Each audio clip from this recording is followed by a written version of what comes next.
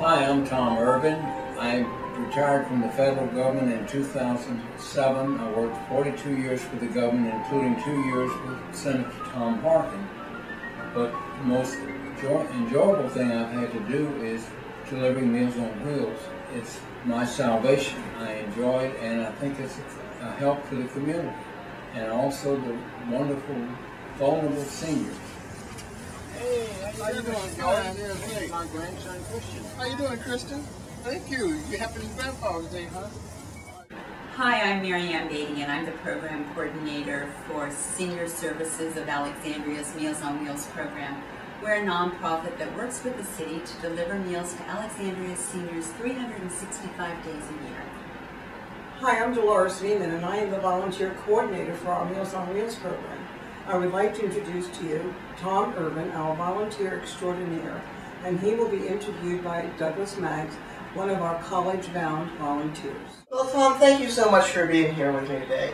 I have just a couple questions about your involvement with Meals on Wheels. Now, firstly, what brought you to Meals on Wheels? Over the years, I've had a concern about the nutritional concern for seniors.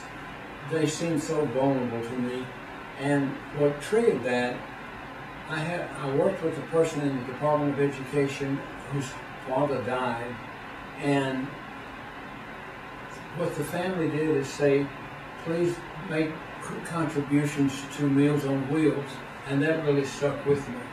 And since then, when I retired in 2007, my neighbor who was with coordinates for First Baptist Church asked if I would deliver with her crew, and I said yes. And so I've been doing it ever since. But I'm a free agent now. I'm not tied in with any group except whatever Dolores and Mary Ann want me to do. Well, that's fantastic. Now, in general, in a given week, how often do you volunteer? How often do you deliver meals? On average, 3 to 4 times a week, year-round.